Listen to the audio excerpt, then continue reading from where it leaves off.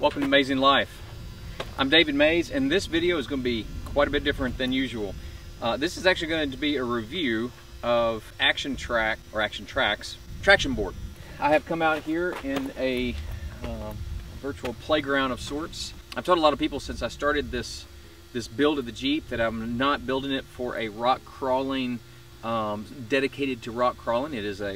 It's something that I want to be able to go across the United States with and then turn around and be a capable vehicle when I get there. That said, this is a fantastic place to test what you have built to see if it's going to, what level of trail can you handle. And so this is not that far from me. It's probably about 40 minutes from me, and it's just a power line trail, and it's a beautiful place to test stuff like this. Now, we're going to try to get stuck so that you can see the benefits and the use of these traction boards. I got the benefit of being able to join the maker of ActionTrax in Wichita, Kansas, and so we're going to cut to that right now just so the designer of these traction boards can give you a little insight on why he made them the way he did, and then we'll come back to me and I'll show you a little more in detail of what he means by that and hopefully put some of that into action. Here we go. Welcome everyone, I'm David Mays with Amazing Life, and I have an excellent opportunity that came to me as I was coming back from Oregon on about a 3-week trip, and came by Kansas City. It's not Kansas City. Close. Everyone thinks Kansas only has one town, but actually we're in Wichita. Okay, so came by here in Wichita, Kansas, where ActionTrax are made. And this is KC. Hello, David. Great to have you come by the shop. We always love to see our friends from the different parts of the country. Absolutely. KC, I appreciate you kind of giving me a little bit of time here to kind of show the reason why I chose ActionTrax. Thank you. Over other brands. Right. And so I kind of wanted to hear your perspective and give us the lowdown of, in your mind, why ActionTrax are better than all the leading brands out there. Sure. So, we probably have as many or more uses of recovery board in the field as anybody on the planet. So when we went to design our American-made recovery board. You know, I'm going to stop you there. So one of the things that was a big one for me is as much as possible, while my wife and I have been building out the Jeep and the trailer and the rig and everything, we have searched to do as much as possible American-made gear, and if not American-made, if for some reason we can't find it American-made, non-China-made. Feel that. What's that feel like? Yeah, and that was the big thing that when I got your boards in, I could tell that there was a different feel in the material. Mm-hmm. And so this one is it's a very rigid board, which also means it'll break. Yeah. I mean, there's no question. I can feel it. That feels like a plastic snow shovel. It's also got really no grip. There's not a lot there. So. And we'll get to this in a minute, but you'll notice it's almost no handhold, extremely impractical to actually, you can't even grip it, let alone work it like a tool. Much less with gloves on, which you probably will be wearing. There are two key components that go into a recovery track. Okay. Then there's one slightly more esoteric component. The two key components are simple: design and material. That's it. That's all there is. Our design, we took many existing designs and took the best of all of them and then added our own upgrades, which we'll cover in just a second. So we feel we have the best design on the planet, the most functional design on the planet. Secondly is material. The inexpensive boards from China and so on and so forth are made out of polypropylene, ABS, PVC, and that costs, depending on the market, anywhere from 50 cents to $1 a pound. Now let me ask you this, with regard to the PVC, because you see this in PVC pipe. When it's exposed to the sun, it has a tendency to break down, right? It brittles, it degrades in the UV, and it literally loses mass and deteriorates. Yeah, and where do we typically put our traction boards when they're not in use? On the top of the vehicle in the sun. Yeah, right. Okay. Extreme UV exposure is carry part on. Of the course.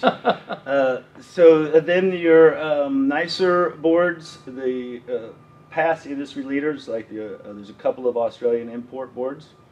They're typically made out of nylon 6 to be specific, which is a premier plastic polymer.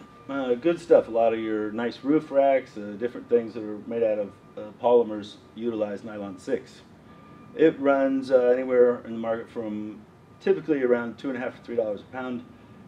Things have been spiking here lately and hard to get everywhere, but because we have American supply lines, we utilize an experimental polymer. But because you have American supply lines, you're able to continue to make the product. Is that what you meant? Yep.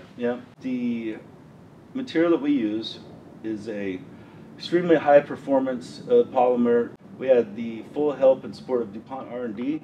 As a matter of fact, they'll be here later today. They've been instrumental in our success because while we did get the tooling and the design fixed up, the material science was a real issue for us. We had set a fairly lofty goal when we said we want to make the world's strongest plastic board. Fortunately, we feel like we've achieved that. So our material is about twice as expensive as nylon 6. It performs about 4 to 6 times better. We've maxed our testing capabilities out at 52,000 pounds, where the material was still performing fine. And where is the weak spot of the nylon as compared to what is that difference? When do you see the difference? Sure, you'll see the difference in two areas. One, the nylon is substantially stiffer. It will bridge an open gap better than our material because our material is more flexible. But the bridging capability is probably the least used capability in recovery boards. Ours still work fine for crossing down trees, rocks, anything like that. If you've got a bona fide open gap, a ditch in the road, you may want to stack several tracks together, or you're going to want to put some rocks under it. You want to support that somehow. Now, the problem with the nylon is that it doesn't have near the capability to support a load as our material does. Most of the imports have a stated weight limit of 10 to 12,000 pounds, which voids the warranty after use of that. They have a stated terrain limits of no sharp rocks, and stated temperature limits of nothing under freezing. That's the big part that I catch is it's more rigid, which is a positive in certain cases, but that rigidity comes at a price of brittleness at extreme temperatures. And honestly, freezing is not really an extreme temperature. You're going to start to see nylon start to lose serious performance characteristics just right at freezing. It's not a bell curve. It's a cliff that drops off. And because nylon is one of the few polymers that actually absorbs and reacts with water. And people don't understand or believe that some plastics actually absorb and react with water. Even after it's cured? Yeah, your weight of a nylon product can vary by anywhere from 4 to 10% from equilibrium, which is already going to be, depending on where you live in the world, somewhere around 4%. Interesting. So a more humid climate would it's going to be a more flexible and a more humid climate. Interesting. You can actually rejuvenate your nylon product a little bit just by soaking it in a hot bathtub. That's kind of weird. Yeah, yeah. And you'll notice the weight of it, if you have accurate scales, also is going to jump by somewhere from 4 to 8%. We don't have any of that to deal with the ActionTrax. We'll take a popular Australian import. This is made out of nylon, and as you can feel, fairly stiff. Mm-hmm. That has a stated weight limit, it has a stated terrain limit, and temperature restrictions. This is an ActionTrax, and it's made overseas. I guess that there's at least 500 people, between the people working on the line making the boxes down from me, the guys downtown making the stickers, my little crew, the mailman that picks them up. I figure there's 500 people that make a nickel. Including DuPont. Yep, including DuPont, which is critical because they have the capability to make raw materials from source to finish without importing base components from foreign countries. So even with all the restrictions that we've been imposed on over the past year or so, you've been able to continue to make product without issue? Correct, yes, correct. I wouldn't say completely without issue, but more or less uninterrupted. Right.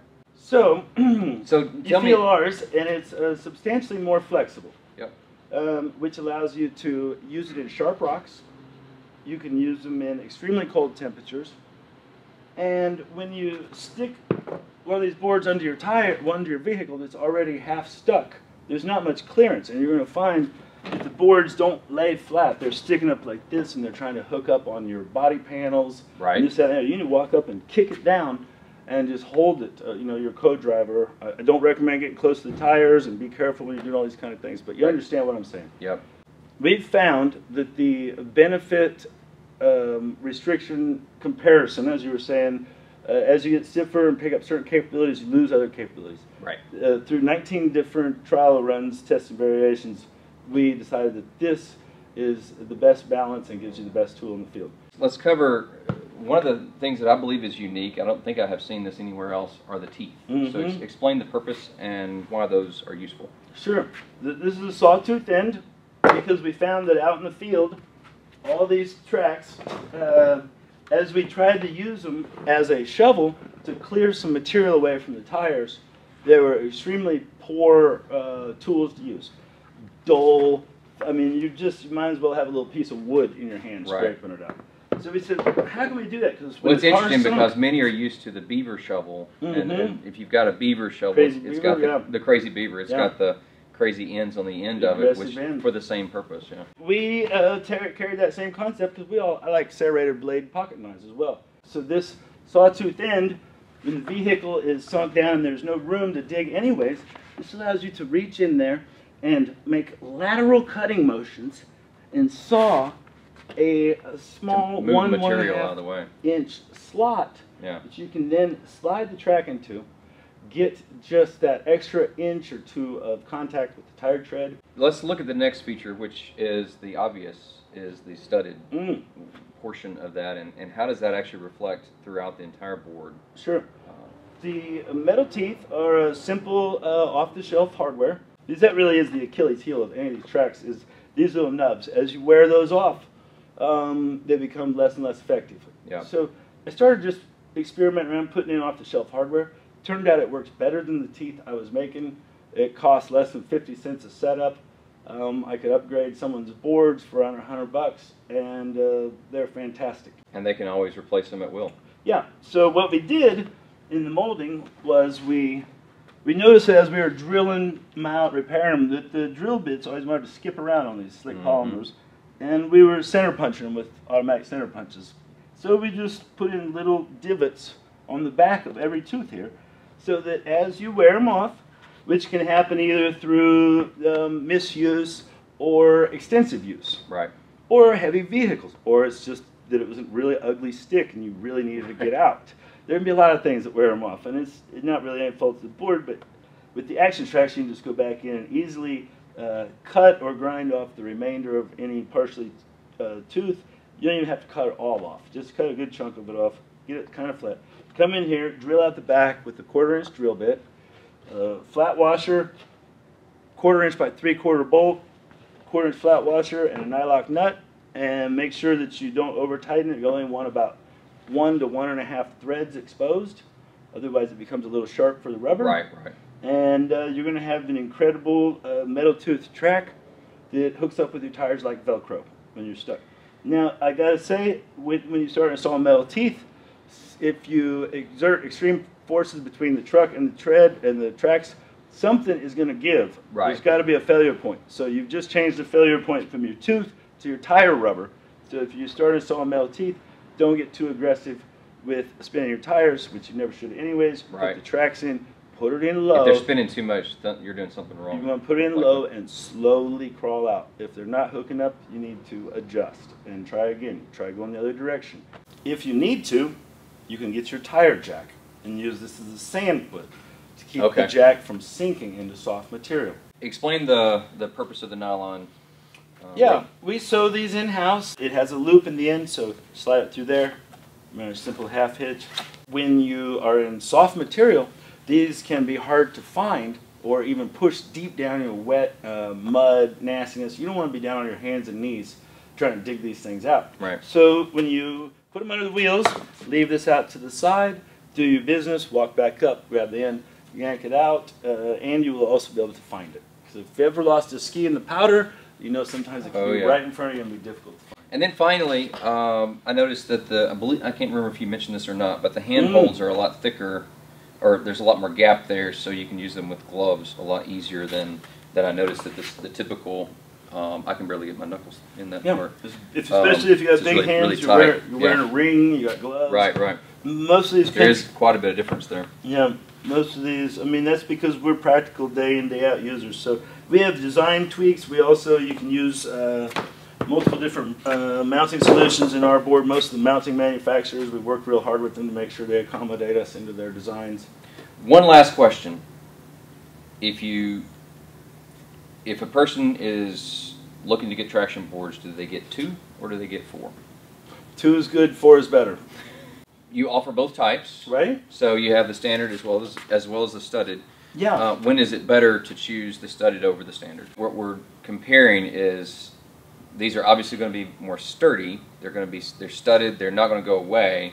Whereas these will be easier on your tire, but you can also wear through them. Is that the? That's the consequence. With aggressive use of them, I guess. Yeah, that's the ultimate consequence. But the part that's going to matter to you right there when you're stuck and miserable is that these are going to actually grip your tire better.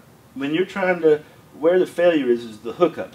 They're sitting here spinning right here and they're just not grabbing exactly enough. So if you can dig into that rubber a little more. Just a little bit. Yeah, you'll get a much better grip, which will then initiate the roll and full contact. Now with that said, first thing you do when you get stuck, if you haven't already done it, is let some air out of your tires. None of the Trax work that great if you got 40 psi in your tires. Absolutely. So let some air out, even put the track in to where you think you're going to place it before you let the air out so the tire sags onto the track. Pro tip. I like that. And that actually helps protect the tire as well because you're less likely to spin it, which therefore you're less likely to damage your tire. Is that correct? More grab means you're moving and you're not braiding. Right. Yeah. So I think that's it, guys. I hope this has been useful. Thanks for your candor and your sharing of this. I feel like I made a really good choice. So thank you, David. I did want to say that I did this on my own idea. So he didn't pay me to come by here and shoot this. I wanted to shoot it because after I had used the boards, I felt like it was something that you guys would want to know about, and so that was my choice. All right, so here's something I've done. I've currently got it in 4-wheel drive. I'm going to take it out of 4-wheel drive, put it in 2-wheel drive. You know good and well, I'm just going to spin, right? So that should get me sufficiently stuck.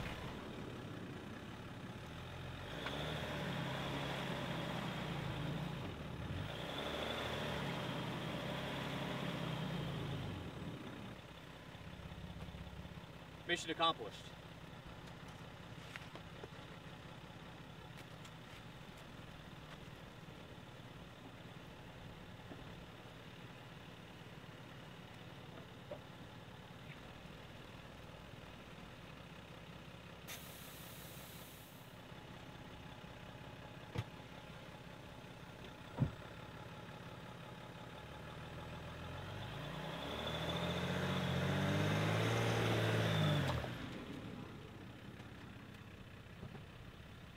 What we're going to do next is we're going to go on these shelves on the way out, and we're going to utilize these as an ability to reduce how far you're going down, because there's a couple of shelves that are more than my Jeep can handle.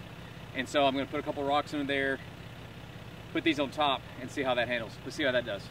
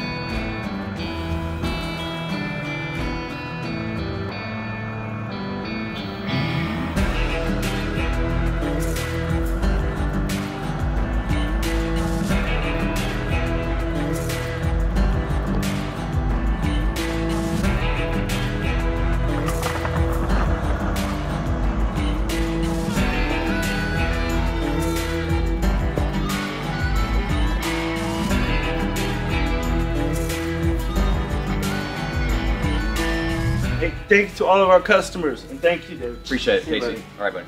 Well, that's it for today, and as always, make life amazing.